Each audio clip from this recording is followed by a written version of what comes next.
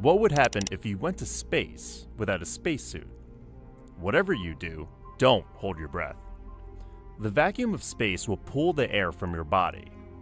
So if there's air left in your lungs, they'll rupture. Oxygen in the rest of your body will also expand.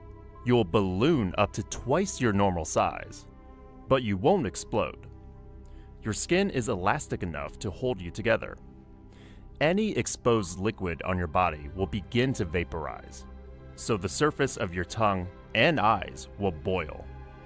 Without air in your lungs, blood will stop sending oxygen to your brain. You'll pass out after about 15 seconds.